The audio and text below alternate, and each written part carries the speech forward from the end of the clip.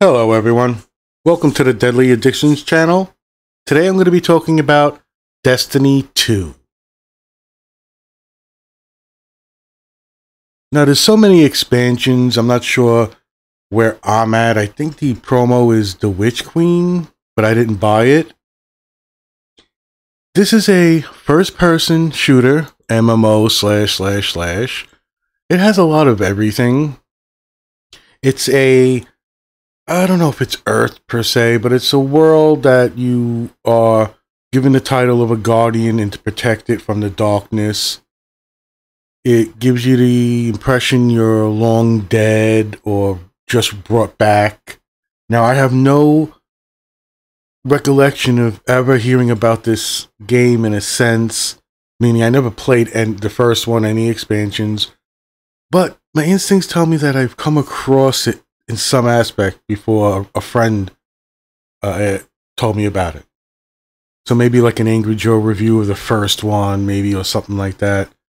In any case, you get to pick like 3 classes, which have 3 subclasses, I think. And I'm very new to the game, so this is a surface thoughts, first impressions of the game type review, if anything. And again, Destiny 2, A New Light, maybe it's called. It's made by Bungie. I think it first started with Activision, but that's me just glancing over the wiki page and, trying to get some information. So again, new to the game, had a friend ask me to give it a try. We were talking about games we would play together, and I really don't have a appreciation for first-person shooters. I'll get into that a little bit, but a free-to-play game that I could have fun with a friend, I was down. So I downloaded it, the Xbox. I don't know what the fuck this is. My brother gave it to me. It's like an X series or something. And first impressions are, I have fun. Alone is a different story. Playing with a friend, I had a ball. And I don't know if that wears thin after a while. Like I said, I'm new. But I look at it like the game looks great, has some interesting story paths from the beginning. I was okay. The AI looks okay. Like I said, I'd have to get more into the game. And it seems like a fun addition to a first-person shooter genre.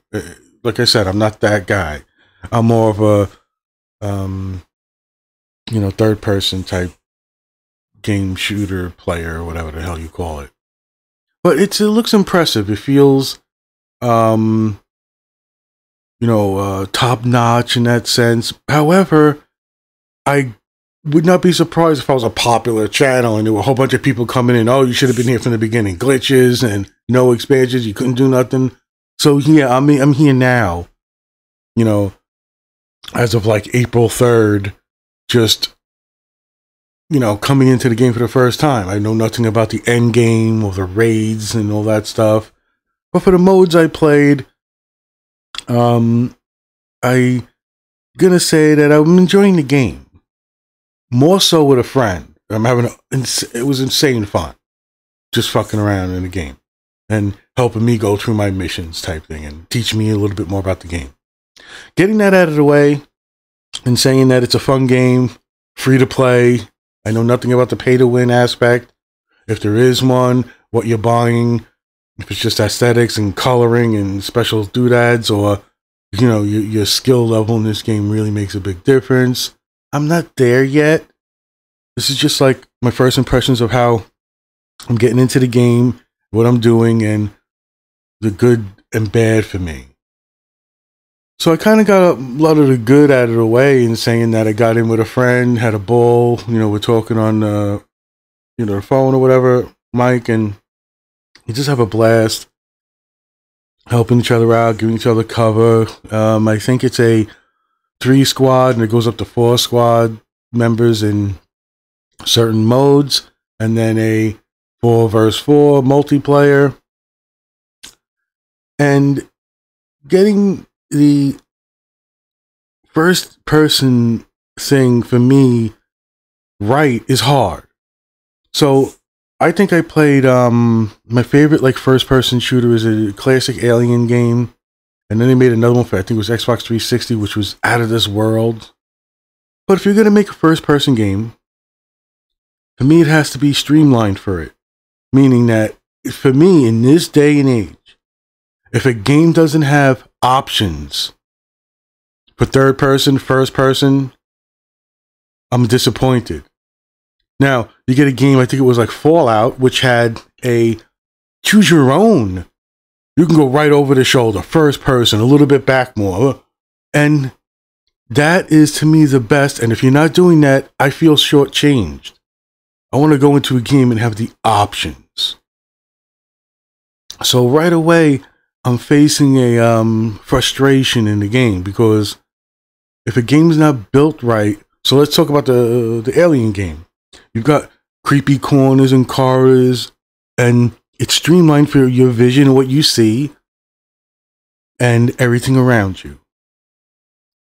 This game feels like it was made and then cut back to be first person, meaning you're in environments where you should be third person. I'm bouncing off walls, cutting into dark places and going downstairs, and I'm confused. I don't know what anything is. I don't feel comfortable. And again, this is a bias, and I'm just not a first person type player. But if I'm gonna be captivated by the game, like the Aliens vs Predator game or whatever that was, and certain other games maybe, it feels like they made it right. They put you in the situations, your environment, where your vision is adequate for what you're doing. So in this game, I feel like it's a game that was made for third person, and then you just cut everything back and said, oh, I don't know if it has to do with graphics, engines.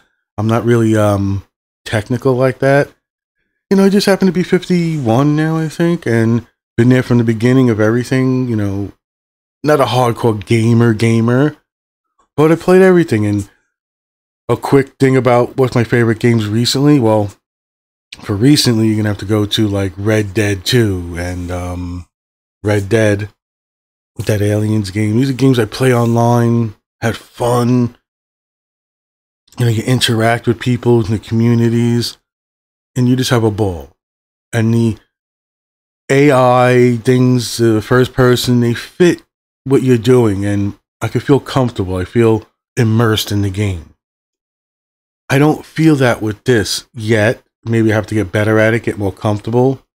But it's just the feeling I get. Like, this is not a game that was made for first person. It was meant to be third person or optional. Again, I don't understand why in 2022, every game is an optional. And maybe you're not going to get the Fallout 4, or maybe, I don't know if it's Fallout 4, but the option there where you can go first person, third person, and then adjust the camera and lock it where you want it. I'm not it's going to be realism. No, I want to see what the fuck is going on around me. Right? And I want to be able to get spatial and situational awareness. And again, if you don't make it properly, in my opinion, it falls short. So that gives me the biggest frustration right now is playing by myself. It's a little maybe less, but when I'm playing with my friend, I can't keep track of them, and I keep running into walls and getting stuck in like what feels like ditches or holes. And it's because I'm not used to getting the view right, oriented. And again, it feels like it's not made for that, like where it should be normal. Again, I play games all my life, and I'm not the hardcore gamer, but it does feel like a letdown in that aspect. I'm trying to get my awareness and where to shoot and stuff. That's fine. But it's when you're moving from section to section, you're going through things and things are going to pop out. It falls short there for me. Now, again, I've only been playing it a little while. Just started. I'm just going through the beginning missions. Got a friend. Had a fucking blast because you're going to have fun. This is just, it's good enough in that aspect. I'm not saying it's a garbage game in any aspect. But when I'm, turning on the thing and I'm going to play by myself and I want to get to story mode and, I want to get to a place where I feel a little more freer in the game where I could do the strikes and the vaults. Plenty of things to do in the game. Again, you might come to me and say, Joe, this is ridiculous because when you were first here, it was a nightmare. Glitches, there's nothing to do. You were done with the game in 2 hours. I could see that. But coming in as a free-to-play player who was just like, hey, you know, I played this game. When I play together, it'll be fun. I think it's awesome for that. Oh, science fiction world, sort of like powers you get with your weapons. I get it. I'm really into that. And again, the classes for me, making one of each, not getting hardcore yet. Again, this is all surface stuff. I think it all suffers from the same thing. It's, for me, first person not done properly. But I can imagine people who play first person all the time, and there's all these games that they are laughing at me like, you know, noob. You know, there's this, I guess I've never been a big fan of it, and I'm going to be honest about that. So, mechanics, AI seem okay, good.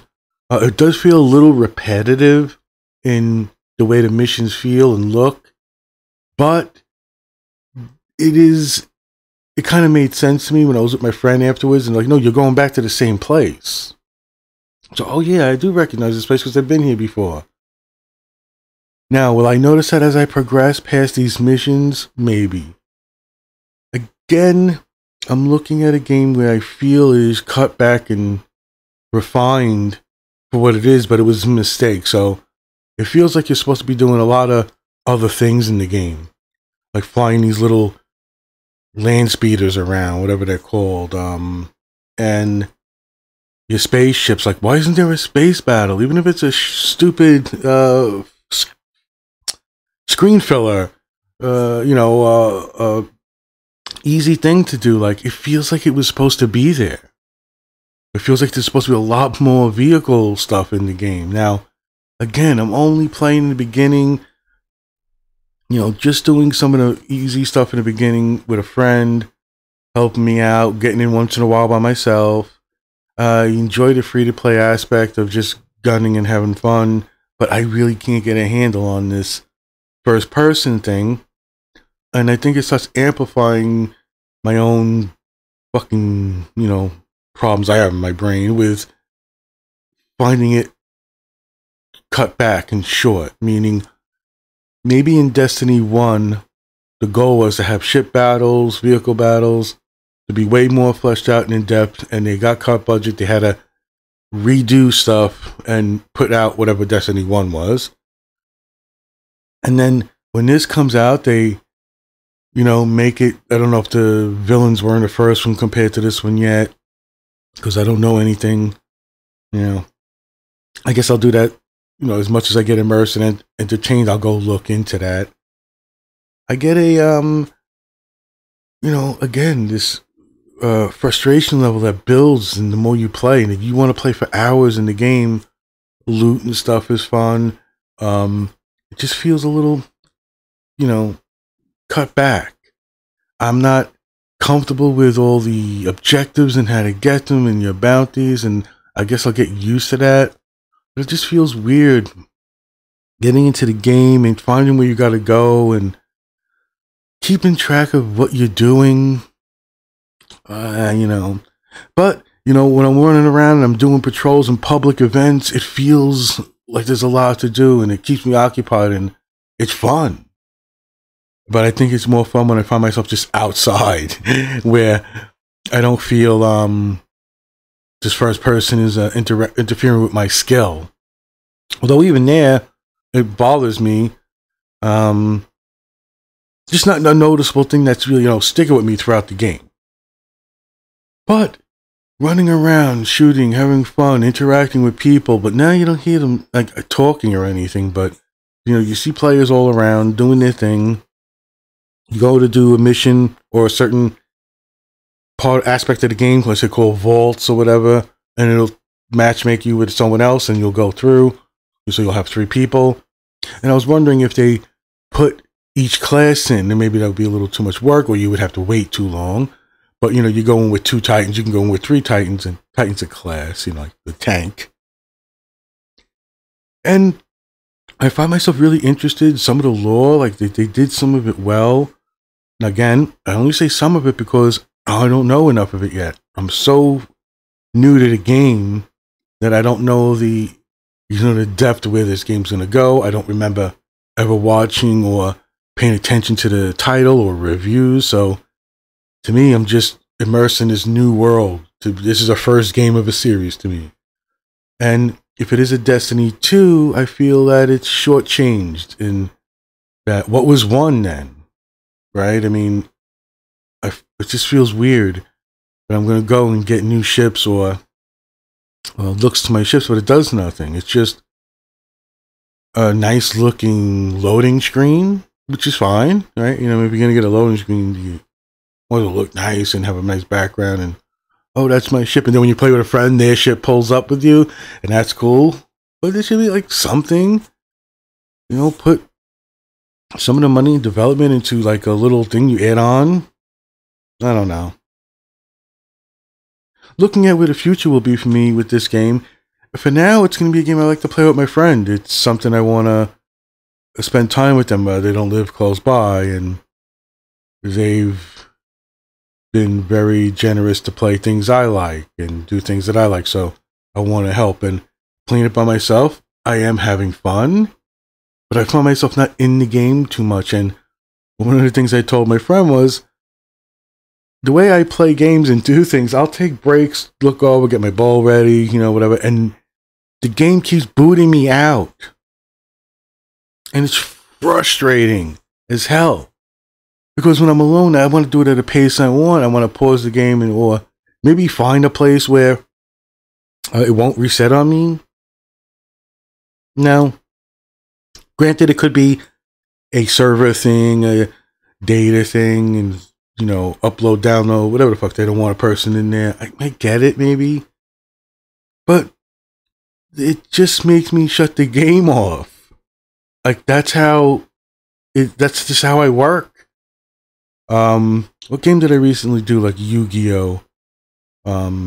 Master Duel. Well, when you're playing the game, there's a timer. So you have to be, you know, looking actively. But it's a strategy game that puts your brain in a different state. In these games, well, for me, I'm running around first person, shooting, jumping, all these things. Trying to figure out if I should use a kinetic weapon or energy weapon, when to pull out my heavy, use my super. It's got those aspects, and I don't know. I just feel like I get overwhelmed with bumping into things and just not feeling comfortable. And I come back to that again because when you're playing alone and you're taking a break from all this frantic stuff, the game boots me out, and I got to do it over again. I'm like, you know what? I'm not doing it. I got to do something else. I got to move on. I'm going to write something. I got a mobile Star Trek game I play with Alliance, and you know, everything that goes on in life. If I'm going to spend 4 hours on a game, intense gameplay, perhaps I'd have to, you know, be diligent, a little more disciplined, and, you know, move with the controller, whatever, have all my weed ready. But it's not like that for me. It's like, oh, I want to make something to eat. I'm going to get up and do something, and I got to worry. I'm going to get booted out and I'm going to have to do all these little things over again. Well, if that's the trade-off for good stability, online play, that's okay, you know. But I have been booted out of the game. Granted, I'm not in the best position to say it's not my internet, because it most likely is my internet connection. But other than that, I've been having no problems that way, no major glitches or anything. So I guess this is where I start wrapping this up. That Destiny 2 was never on my radar, although I have been more interested in Twitch because my friends started streaming. So I've been doing the following people, rating them, and seeing what gets my fancy. I have not seen people play Destiny 2, but I've seen people play things like Apex and Fortnite. And I find myself even more immersed seeing a third person character than a first person. So is that even more incentive to make the game third person? am I in a majority that like to watch people play the game, but I want to see the character, I want to see his armor? And Destiny has this thing where if you pull out your heavy weapon, or is it melee weapon, you get to see yourself. Well,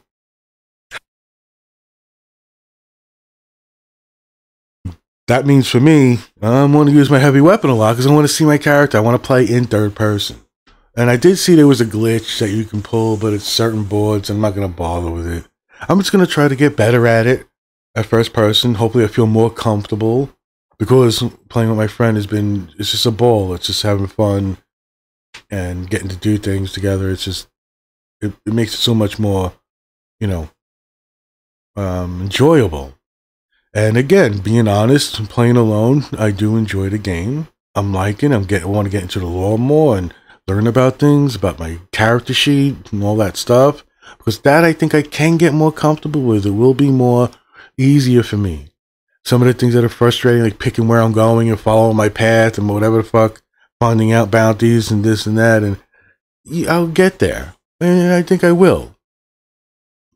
But again, if you're good at first person and you're an expert at it, I'm curious if you still even find those frustrating things like I do, like going into a building or an establishment or something, and you got to do these jumps and watch out for environmental dangers. I'm fucking lost. My only thing is to hit a wall face first, face plant, and then hopefully the wall, whatever's underneath me is where I got to go, because I can't get a hang of it. And I'm looking into the bonuses or the special abilities of my class that does the double jump bonus, and I'm boosting too far, too high. I go off cliffs and boost again, and I kill myself when I hit the ground. But that's a learning curve that I learned now. Oh, so you're getting close to the bottom, then you jump and you get your little booster, and you don't take damage. Well, thank you, Demi. I don't, begrudge the game, its fans and all that stuff. This is just me just getting into the game, giving my surface thoughts on, how much fun I'm having and where it balances out for me. So, as a fun game to play with a friend, I totally recommend this game. Free to play. Now, granted, I guess you could see if my friend has all the DLC. I can't do it. So we had to do this thing like, if she makes me the leader, I'm the leader. Anything I can do, she can do. So it's more of those things. So if something pops up at her, I can't do it. Okay, that's just fine, and that's actually a good thing, I guess. Does it mean I'm going to run out and buy these things? Not yet. I don't feel that comfortable with the game. I'd like to get some more solo sessions in, and it's hard to explain.